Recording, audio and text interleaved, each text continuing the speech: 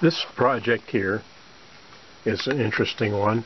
This is a RC car that I retrofit from an old RC platform to the new frequency spread spectrum ones at 2.4 gigahertz. So I totally refit it. So we come in battery power, some power supplies, things like that, and we power the radio receiver. Now, this is the transmitter. This is a normal one we use for driving RC cars and everything. It puts out supposedly a pulse width modulated signal for servos. That's about 50 hertz, and the minimum pulse width is for minus 90 degrees on a servo, which is 1 millisecond, 5% duty. The center is for 0 stop position is 1.5 milliseconds per every 20 milliseconds, and full 90 degrees is 2 milliseconds of a 20 millisecond period. So that's 10% duty cycle of a 50 hertz signal. So to move forward with it, the project brings in a Raspberry Pi Pico that reads those pulse width modulated signals for the throttle. And it has a little step down resistor bridge here because that receiver is working at 5 volts. The Pico is working at 3. So it brings into that pulse train, converts that pulse train to a different type of pulse width signal. This pulse width signal is programmed in software. The software is set up for 2 kilohertz, and it has a duty cycle anywhere from 0% duty, which is 0 milliseconds, to 100% duty, which is the pulse width is full on all the time, and it won't get there perfectly. So the purpose of this demonstration is we're going to show the meter working with the position of hertz and percent duty. And a lot of times, unless you're doing electronic stuff, that's not going to be a really useful position unless you work with variable frequency generators and things like that. But for the electronic stuff, we will use hertz and we will use duty cycle. So this is just a demonstration of how we do it. And you see how it's hooked up as the voltage input between common and volts. And the signal that I'm looking at right now to do the demo is the signal that outputs to this rectifier. This is called an H-bridge. It actually drives the motors, and it has some transistors in there, MOSFET drivers, that when you turn them on, chops up the DC wave, the DC supplied by the battery. So if it turns on, that switch turns on 100% of the time, that means you get full battery voltage. If you just 50%, you average out to 50%, which is about 50% speed, and that's why you chop it really fast. So to get on with the demo, I also have hooked up a multi-comp USB scope. And the purpose of that is to show graphically what the pulse is doing, and also measure with a different instrument to prove that it's working correctly. So this is very interesting. I had the car jacked up, and I could turn the motors off, but it's more fun. I always have a power switch and a power switch just for the motors, so they can be turned off, and just run the electronics for troubleshooting. So here's the transmitter. So if I pull the trigger, it starts running. Okay, so I have it pulled back all the way. So right now it's running full speed. The meter says that it's doing an 83% duty cycle.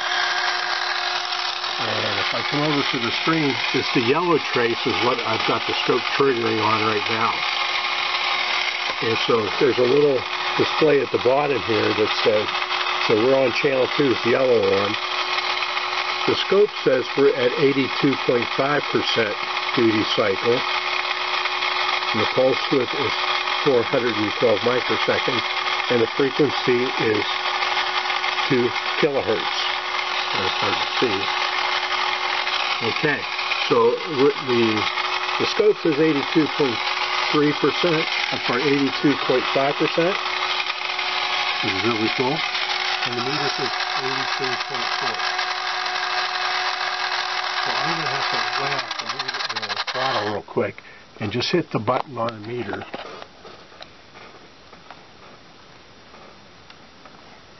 So I can select oh,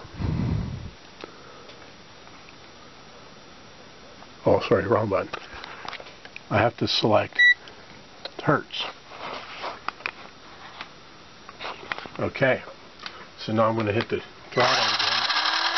Okay, the hertz is 1.997 kilohertz, which is pretty much 2 kilohertz. And I come over to the signal here, the yellow one. It still says repeatedly 82.5% duty cycle with a 2 kilohertz frequency. So I have two independent tools running, and they are pretty much agreeing in pretty good shape. And we can see if I cut the throttle back, you can kind of see the waveform change. So throttle back about this far.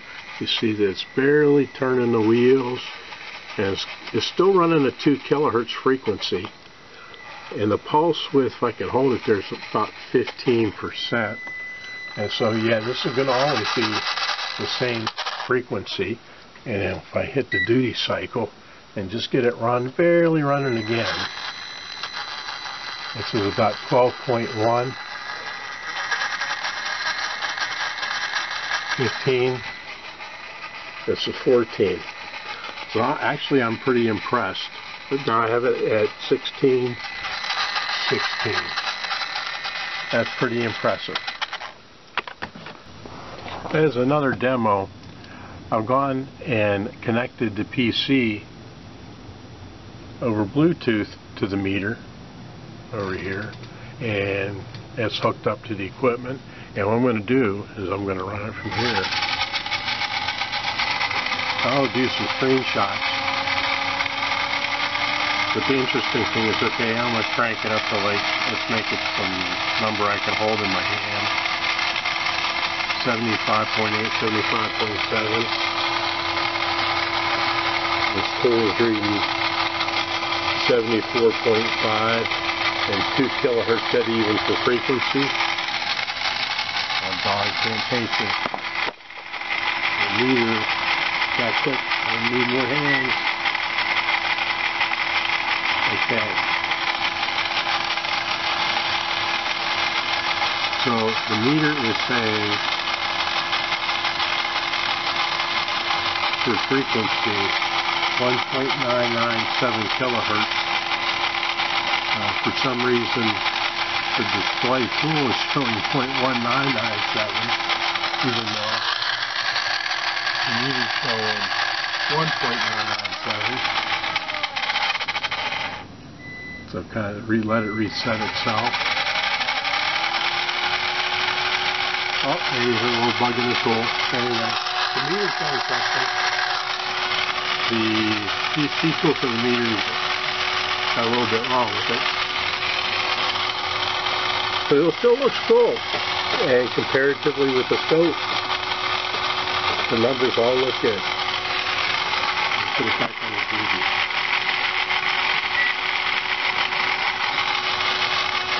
Scope says, the meter PC says 83.5. 83.6, that's what the meter says. And 82.5 is what the scope is saying. So this is pretty impressive. Continuing the measurements, I moved the probes from the output of the Pico that drives the H-bridge. That's what we were looking at before for duty cycle. Now I've moved the probe and the meter over to the output of the receiver that's coming as an input to the Pico. And I thought it was very interesting. I had to move the point of the test point. It has a voltage divider on it so that it's below the 3 volts coming into the Pico. And whenever I tried to use the meter to analyze the points, it showed up on the scope, but the meter was reading 0, and I'll show that a little bit later. And I moved them over to the actual output, which is this wire here, coming out of the RC receiver. When I moved the pin over to there, it had enough voltage for the meter to start reading all the numbers correctly. So, looking at the RC receiver itself, right there, the output frequency of the receiver is 62.42 hertz. I was expecting 50 hertz, but what's interesting enough, the meter says 62.42 and the scope instrument says 62.43. They actually agree, which is phenomenal. You see that it's not running, but the receiver has a pulse width on it already. It's calling a 9.22 duty cycle, which makes sense. Whenever it's at the neutral position, it's putting out a pulse width over here. You can see it says 1.475 milliseconds. That is the pulse width at 0 position, and when it goes to full throttle, it should be 2 milliseconds, and if it goes full throttle reverse, it would be 1 millisecond. So just for fun, it won't go all the way to 2 because the software has a limit on it, not to run full speed. So it's running 1.875 milliseconds wide, so that's pretty good. The duty cycle. I go backwards, it's 1.275, and the reason it doesn't go all the way to 1 is because I have a software limit programmed into the controller itself to only run half speed in reverse. Otherwise people will drive it crazy. And so the duty cycles are showing up here, so everything is looking pretty cool as far as the metering goes. So I'm going to hit the button here on the duty cycle. It says 9.4 for the DVM, and the duty cycle of the scope says 9.2. That's pretty impressive. And then if I pull the trigger back and go full throttle, duty cycle says 11.72. Meter says 12. That says 12. Actually, that's pretty good. I was expected to see that. Okay. And we can see that is matching up pretty well. And we hit the meters 62.42, and the frequency shouldn't change. This is on the red the red trace. And you see the RC control is still holding in there. So all in all, I am pretty impressed with those measurements. They turned out really well. And you can also see how you can use the meter to troubleshoot these things and give you a reliable response, especially if you're not going to mess with the scope.